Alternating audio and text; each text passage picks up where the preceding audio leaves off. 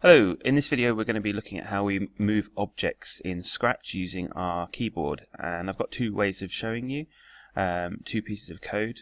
They look different but they basically do the same thing, but I think one does it better than the other, and I'm going to start off with that method first.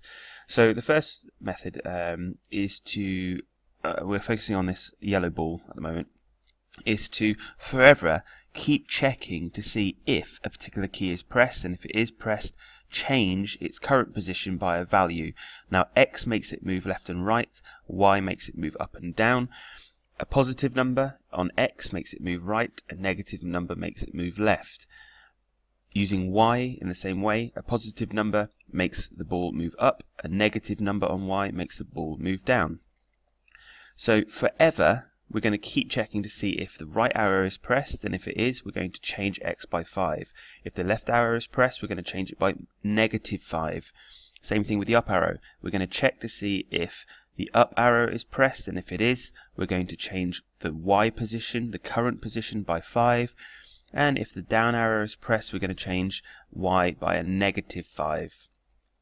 So let's just see that in action. So click go, and we press up, and you can see it's moving pretty well. You can see the blue ball is moving as well, but it's a little bit laggy, and we're going to explore the reasons why that is.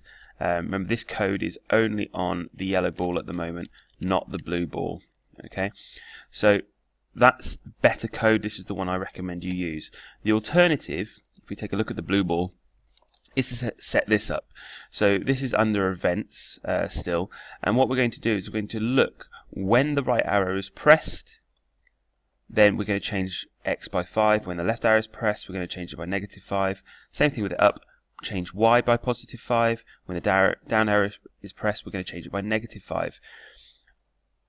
This way is okay, but as you can see on the blue ball, it's far more laggy.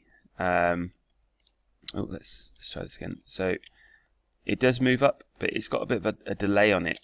It's not like the yellow ball, which is always moving all the time. The codes are the same, but it doesn't like to repeat itself too quickly, so there is a bit of a lag.